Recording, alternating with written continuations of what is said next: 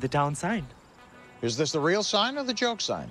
Schitt's Creek won big at the Emmys, and that is in part down to the amazing work and meticulous detail that goes into making the show. It made you laugh, it made you cry, and it made you cry with laughter. Schitt's Creek is one of the best sitcoms in modern times, and is the best Canadian export since Ryan Gosling. Boy, do we love ourselves some Baby Goose. The show's popularity has risen with each passing season, and in its sixth and final outing, swept up at the Emmys, with all four of its main cast picking up a trophy. And with good reason. Schitt's Creek is filled with small details and funny anecdotes that are nearly as endearing as the show itself, with the final season in particular hosting a number of Easter eggs. In this video, we will take a look at 25 or more things you may have missed or possibly didn't know about the coveted show. From behind-the-scenes stories, callbacks to earlier seasons, to amazing improv from the cast, get your handkerchiefs ready, if anyone still even owns a handkerchief, and get ready to cry like a bebe all over again as we paddle down Schitt's Creek.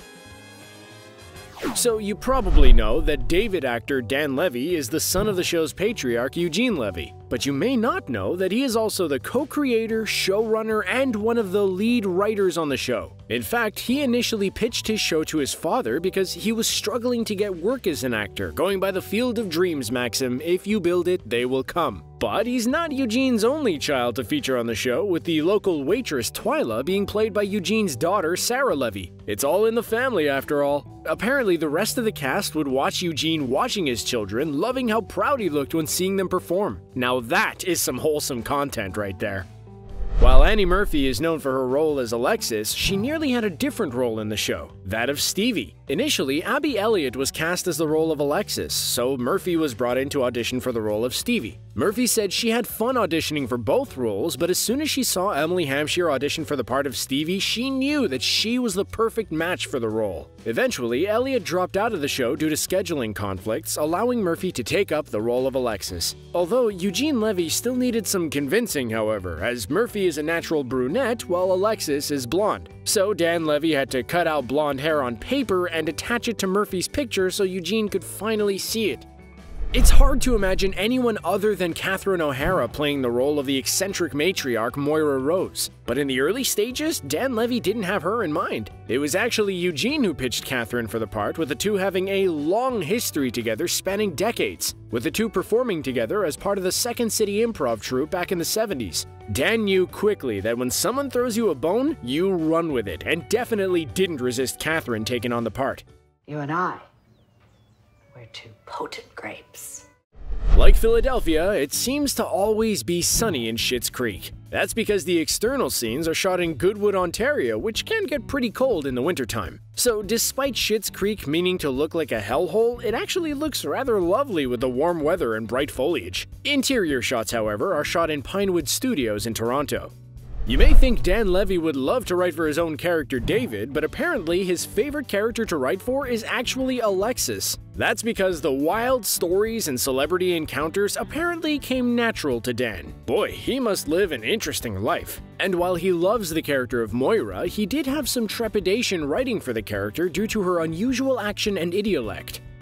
Speaking of Moira's accent, no one knew exactly how it would sound until they shot the very first scene. And her pronunciation for the word baby, or should I say bebe, actually happened on the spot. It was initially a mistake, but the crew loved it so much that was that. The accent itself was reportedly based on people O'Hara knew, although she refused to say who exactly. Apparently, her interesting use of old or outdated words was also the creation of the actor herself and her makeup artist. Apparently, her makeup artist gave her foils filavery, a treasure of unusual words, and O'Hara would often rewrite her own dialogue so she could insert words from the book into the script, such as the word pettifogging, which is a brilliant word. I want that to make a comeback.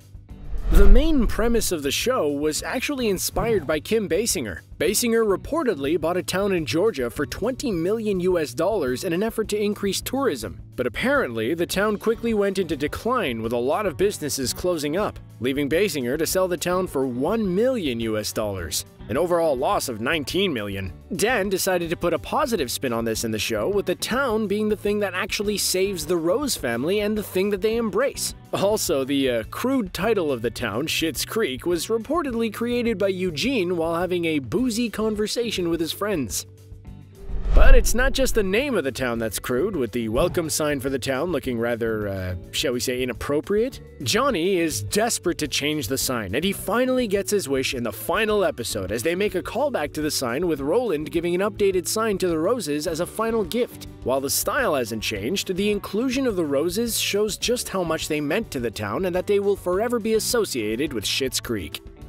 You probably noticed that Moira wears a lot of wigs. Like, a lot of wigs. It was actually O'Hara herself who pitched this, with the character wearing a huge amount of different styles on her head. Just in case you were wondering, her favorite wig is actually the pink one, which I have to say is a mighty fine choice. You also may have noticed that the white wig she wears in Season 6, Episode 1 is actually on backwards. Well, that's because O'Hara said if she wore it the right way, she would have looked like Sia. What's wrong with that? Also, apparently it's not just us that loves Moira's wigs, with Dan Levy and Annie Murphy often drooling over them.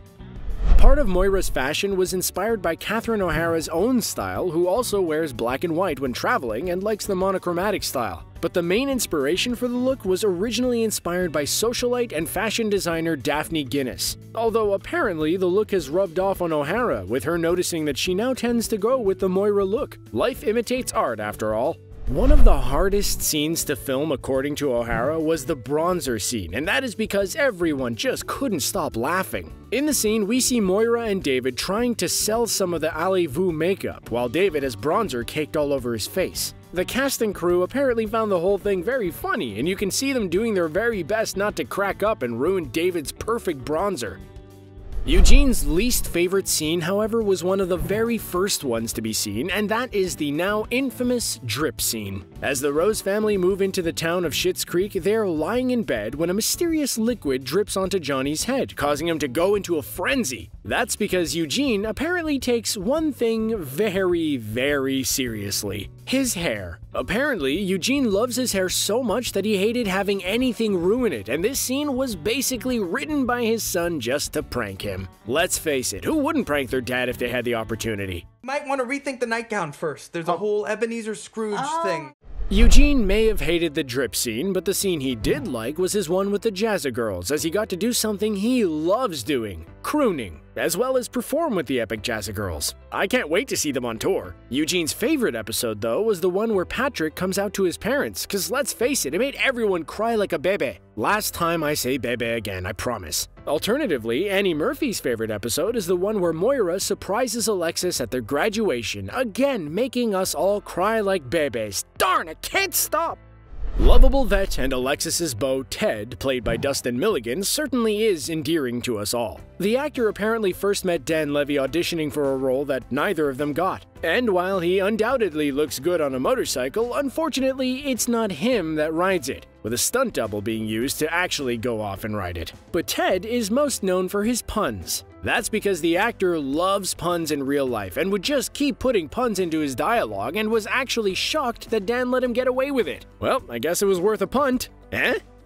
Speaking of actors inserting words into the dialogue, one of the funniest pronunciations in the show, other than the word bebe, sorry, is the way that Alexis says the word David. That's because Annie Murphy put a lot of work to get the tone just right, and when she found the perfect inflection on the word, she decided to put it into the script as much as possible. Hence why Alexis often uses the word David as punctuation. David? No, see, it doesn't work when I do it. David, I have nowhere else to put stuff. In preparation for the part of Alexis, Annie Murphy watched a ton of reality TV so she could get into the character, with the primary inspiration for acting style taking after the Kardashians and Paris Hilton. In fact, Alexis's main physical trait, the hand flip, was taken from the Kardashians directly. But apparently it rubbed off a little too much with Murphy, who would constantly remain in character while at home due to how much reality TV she was watching, much to the annoyance of her husband. To be fair, I'm pretty impressionable myself. Every time I watch The Boys, I keep imitating Butcher and wear a trench coat and call people a— Did you just call God a C word? Yeah. Having Stevie be the lead in the town's production of Cabaret wasn't just some random storyline, and was actually a nod to Stevie's actor, Emily Hampshire. Apparently, growing up, Hampshire was a big fan of the musical, and her dream role was to play the character of Sally Bowles. Well, she ended up telling Dan Levy this all the way back in Season 1 and asked if they would do a musical, could it be Cabaret? Dan apparently didn't forget it, and that's exactly what he did, even fulfilling Hampshire's dream to play Sally. Aww.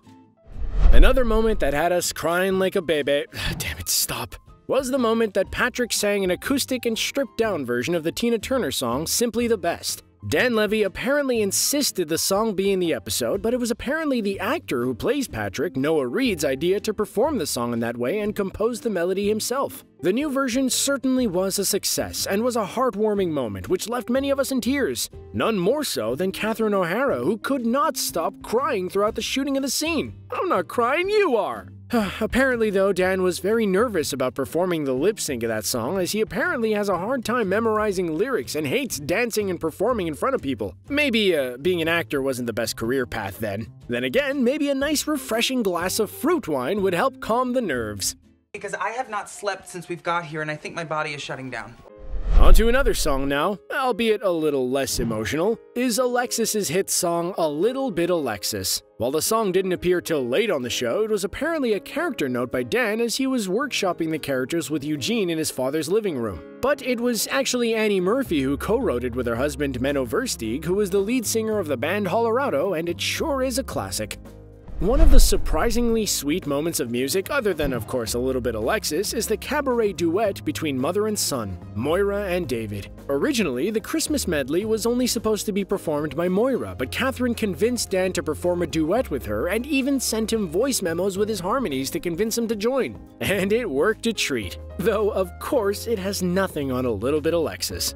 As we mentioned earlier, we all loved and need a little bit of a little bit of Ted in our lives. Fans shipped Ted and Alexis from the beginning, and they had an interesting and eventually sweet dynamic within the show. But the issue is that the two are roughly the same height, but with heels on, Murphy is somewhat taller than her co-star. This meant that Dustin would either have to crane to kiss Murphy, or, like Tom Cruise, require a box so he could kiss his co-star. Yeah, I bet that isn't embarrassing.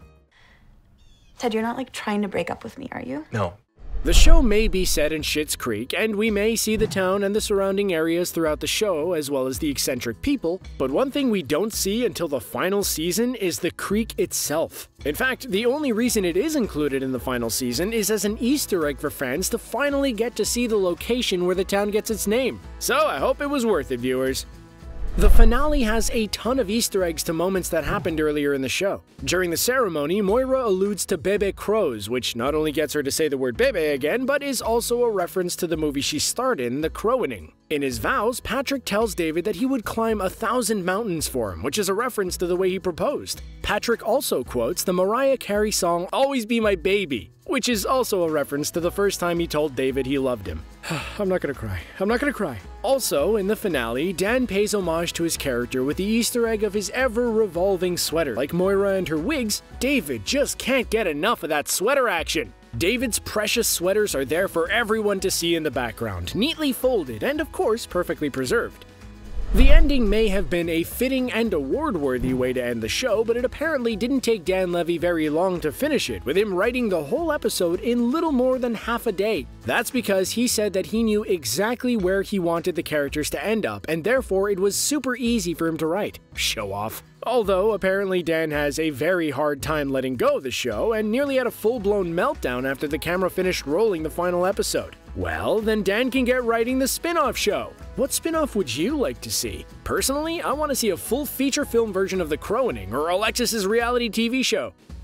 Music has a big part to play in the show, and there are a few little references to the music that made up the show in the series finale. The opening song the Jazzy Gals sing for the ceremony is the song Precious Love, which is also, not so coincidentally, the same song that the Rose family dance to when they finally start to accept their lives in Schitt's Creek and embrace the town that is now their home. Also, as David walks down the aisle, the choir sings The Best, which is very clearly a reference to Patrick's rendition of the song. We also see and hear a number of Easter eggs in the finale, such as the return of Gwen, who finally makes her comeback, David's love of pizza, the framed receipt that Patrick gave to David as a gift, and of course, Ronnie's deep dislike of Patrick due to their prior softball rivalry. Although someone should really tell them that there's no crying in softball. And finally, the word bebe, for no other reason than I just can't stop. So what do you make of the show? Will you miss it? Did you know all these facts? Let us know in the comments below, and make sure to subscribe to the channel today for this and more great content.